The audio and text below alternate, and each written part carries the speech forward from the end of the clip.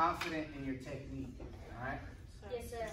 Yes, sir. If you're not confident in your technique and you question yourself in the process, you're gonna mess it up, all right? So you have to have confidence that it's gonna work for you, right? When you're training martial arts, you're building the confidence because you know that it's gonna work for you, all right? So same thing with your throws. Be confident in your throw, all right? Commit to it and execute it. Don't stop, okay? You don't want you to get hurt, all right? So commit to the entire roll through. It's gonna work. You're gonna be fine, all right? Sir? Let's go. Sir.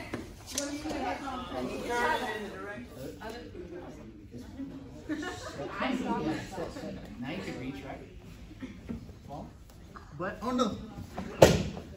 Good. Side your arm pass. Pick up his leg. Yep.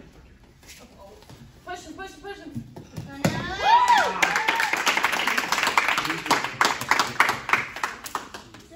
Grip. I'm going to shove it down to her leg. Right? This hand right here is going to swim behind her knees. Okay? And I'm coming in right here. I'm going to let go of this. And I'm going to pick up the leg for the dump. Okay? So I'm going to just transition and I'm going to dump. Oh.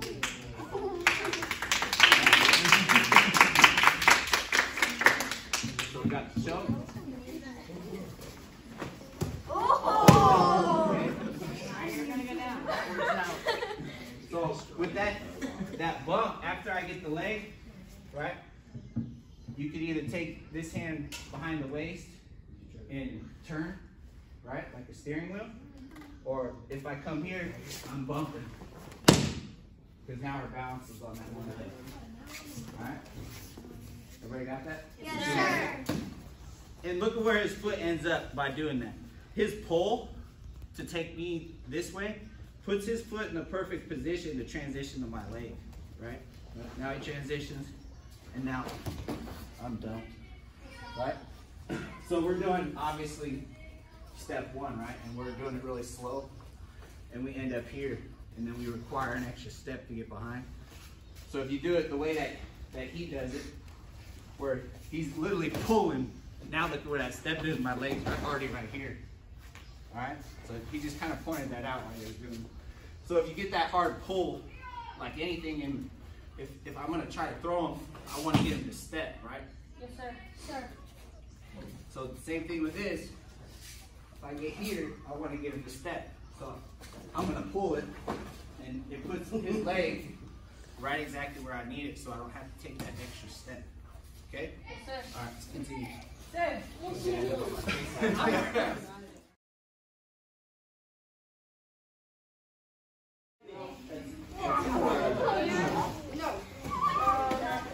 Sorry. We're trying to wrestle over here, okay? Sorry. We can take it down in peace. There you go. Good. Keep rolling, keep moving. You want to end up on top. Don't stop. You are more. I'm landing here. You are on your knees more like Mr. Husband. Sit down. Sit down.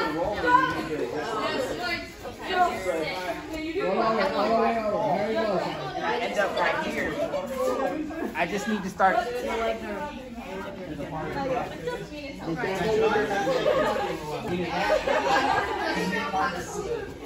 I get here, my whole body is applying pressure on his back. I'm going to use the weight of my wrist over here on his head and get him to break that open. Right? And then my knees come really close to him so that he can't move. He can't move back this way. And all my pressure is pushing down on him. All right? Once I get here, I'm just going to straighten his arm out a little bit. I'm going to put this one over his head. At the same time, if you have a gi on, I'm going to grab my gi right here. If you don't, I'm going to hook it and keep it to my chest. I'm just going to sit down and shave his arm. This leg pinches this arm, and now I got the arm. So your foot's staying behind his head? This one's staying over his head. This foot ends up right behind his elbow, right? So when you're into this position, I want to hook a little bit of pressure here, and this one here. Okay, you want to be pinching the arm as much as possible because that's where your leverage is going to come from, right? So a couple ways you can break it across the leg, right? I can go straight down and apply the pressure there, right? Go ahead, don't worry about it. My foot behind, And then I'm gonna put my body. Go ahead, buddy. Come on. Leg right here.